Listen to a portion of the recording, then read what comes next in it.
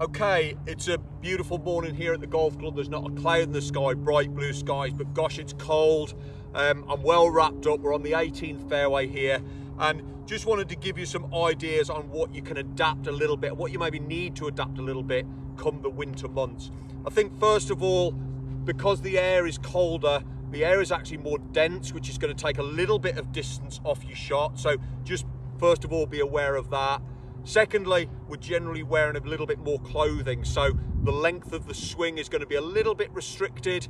Just try and remember that. So let's try and hit one extra club everywhere we go around the golf course, okay?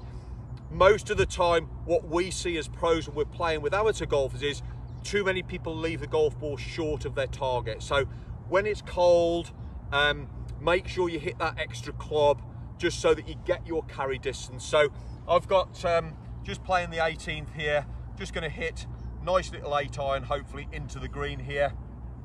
Here goes.